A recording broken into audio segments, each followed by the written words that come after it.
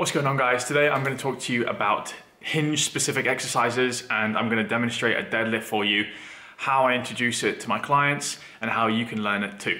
Let's jump into it. First of all, a deadlift is a hinge specific movement, which means that it's going to incorporate most of the muscles down your posterior chain. A deadlift is world renowned as one of the most effective strength exercises to work every muscle in the body. Now, of course, there's going to be other muscles that might not get worked as much as others, but compared to something like a squat, a bench press, and definitely a bicep curl, a deadlift is going to involve a lot more muscle groups than you may think. Running down your posterior chain, which is pretty much the group of muscles you have all the way from the back of your neck to your ankles, the deadlift is mainly going to be placing emphasis on your hamstrings, your lower back, and your core, depending on what kind of deadlifts you're doing. Today, we're going to run through a body weight introduction into a deadlift exercise, and then some different progressions from that point forward. When someone approaches me for the first time, I literally introduce them with a bodyweight deadlift or a bodyweight hinge to see if they have that movement pattern accessible with their hips. I'll get them to stand in front of an object, normally around knee height. A box is best, but we're going to use a bench for today.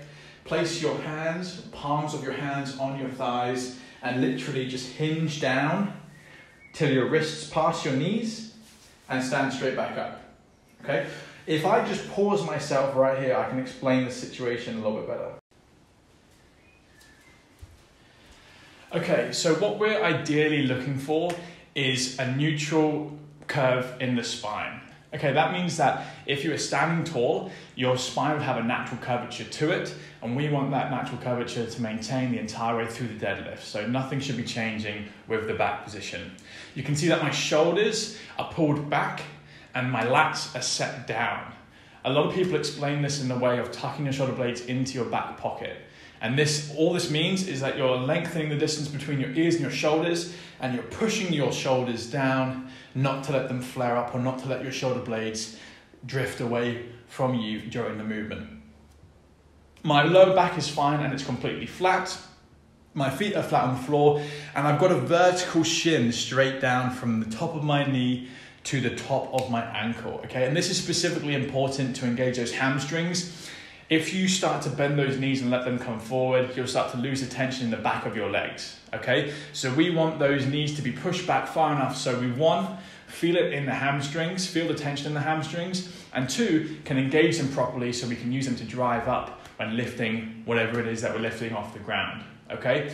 And then the last thing I want to show you guys is that my shoulder is directly above my wrist. So that shoulder, elbow, and wrist are all forming a straight line down, which is also important because, as you know, if you pick anything up that's far in front of you, it's very difficult to do so with a straight and neutral spine, okay? If I was literally standing here going to pick something up in front of me, you can see how much my back bends as opposed to when I stand straight and hinge down with it much closer to me, okay? So there are a few of the points that we're considering when we're crossing over into this kind of body weight hinge movement. Okay, the next few points I want to discuss are how we can progress this to eventually lifting a straight barbell in the gym, okay? With the pace that I have right now, I'm not going to be able to show you a deadlift with a barbell, but I will show you how I can progress that in a traditional home setup. Okay, so I would literally start the movement prep with a band. A red band like this is going to be absolutely fine. It just needs to form an entire loop. I know you can get resistance bands that are kind of one side and have handles both sides. In my opinion, these are a lot better and a lot more versatile because they have the ability to loop around things that you wouldn't have on the other ones. All that we're going to do is step into one side of the band. I'm going to step into the other side. I'm going to step over the other side, okay? And then I'm going to loop the original side that I was holding around my foot again, okay? So we've gone around the foot, over, we step on the band with the other foot, and then we just looped it around the same foot as we started with, okay? So it gives you this sort of setup with the band, all right? All I'm going to do, let's wait for that plane to pass over the top.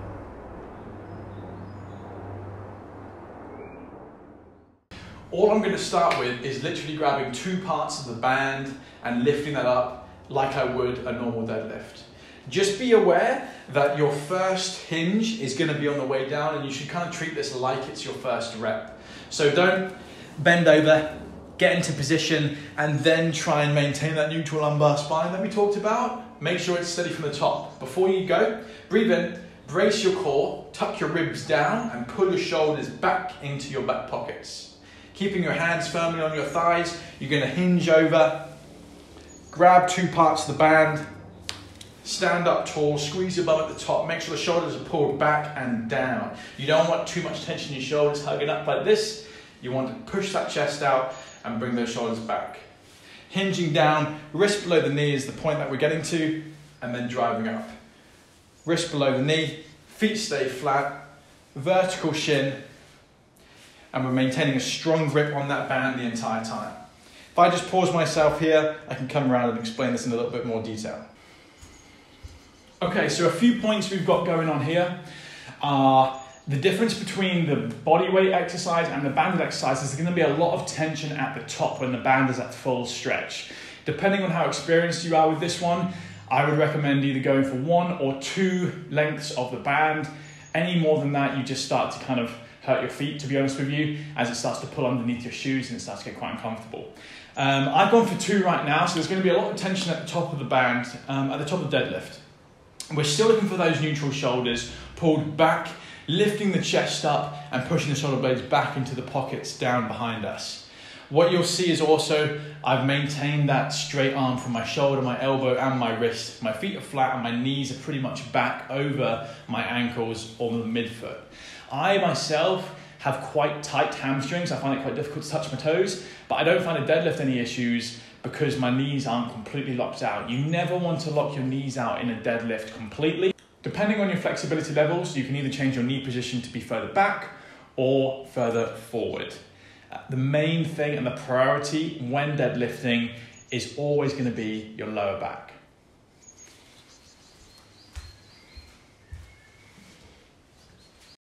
This is pretty much where my progression finishes for today, guys. It's a dumbbell deadlift. You can even involve the bands with the dumbbells to make a dumbbell band deadlift in another way. If you are interested in that, drop me a comment below and I can always explain it in another video. But the dumbbells are pretty much where I want all of you guys to be when performing your home workouts. It's quite effective depending on the weight that you have available to you, and it will very nicely cross over into a deadlift that you can perform with a barbell once you're back in the gym. With this one, again, just keep in mind that your first movement is going to be the way down. Treat it like a rep. Set your shoulders, come back. Depending on how low the dumbbells are to the floor, your lower back might round a little bit, but just try and lift that in a nice neutral spine position. Hands stay in the front, knuckles in front, hinge at the hip, and then stand up and squeeze your bum on the way through. One of the biggest points to remember with a deadlift is that it is a glute exercise. You're squeezing your bum on the way up, and that's really what's driving you.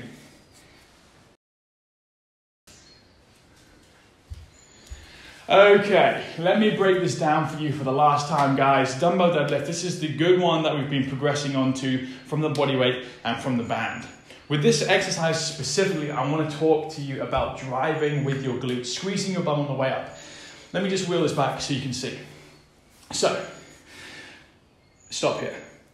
At the bottom of the deadlift, every point that we've covered in the first 2 movement patterns, they're all being ticked off the box here. Vertical shin, straight line from the shoulder to the wrist, neutral spine, your feet are flat, tension in the hamstrings. This is all good. With the dumbbells, as the weight gets heavier, you're going to want to start driving from your glutes, all right? And that means squeezing your bum as you drive up or as you stand up, okay? So let's just bring this up for a little bit. If we stop right here, this is going to be the point where it's either going to be back dominant or glute dominant. And you definitely don't want it going into your lower back, okay? A common mistake people make is trying to lift with their chest. And as they lift with their chest, this part of the lower back can arch and you can start to get a little bit of a concave back. So you're lifting too much with your chest and it starts to hurt right there where you get that lower back pain. That's very, very common for a lot of us out there. If you just bring those shoulders down and keep your core tight, you want to hold that breath in your belly. then drive up by pushing your hips forward, you'll start to get a little bit more of a different feeling throughout the movement. This should be a feeling more in your hamstrings and more in your glutes and not in your lower back. Stand up all the way to the top, stop right there. That one is fantastic, okay? You've got a full neutral spine at the top and throughout the movement. You're locking out very well. You're keeping the distance from your shoulders to your arms, tucking the shoulder blades into the back pocket, and you're locking out really, really nice, okay? So that is ultimately what we want those reps to be looking at. If you do have that pain shooting into your lower back, it's likely that you're lifting your chest or you're focusing too much on bringing the weight up with your shoulders and your arms and your chest and not keeping your core tight and just driving your hips through, okay? What we ultimately want to be doing down here is thinking about squeezing your bum, bringing it through to the start, and your body will naturally assume the standing position at the top. You don't need, and there's no need to think about lifting your chest too much, and then you've got this horrible curve in your back that makes it very uncomfortable, and normally what turns a lot of people away from this movement, okay? That's it.